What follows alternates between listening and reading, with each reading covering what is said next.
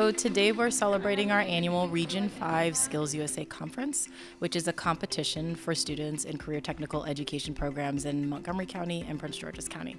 And so the students competing today are students that advanced from locals to regionals. I placed first place in local competition in first aid CPR, and I'm going to states this year in March, where I get to compete with everybody in the state of Maryland to go for first, second, or third. Yep, perfect. The people that come and judge me are people that run the dealerships near us, managers, foremen, and you want to leave a good impression on them. And the competitions like this that can really help your future and help you with scholarships and stuff. I am thinking about going into nursing and being in the Academy of Health Professions, and participating in Skills USA has helped me build on those skills and learn a little bit more about my pathway, and it's helped me challenge myself as well. I think competition really enriches student experience.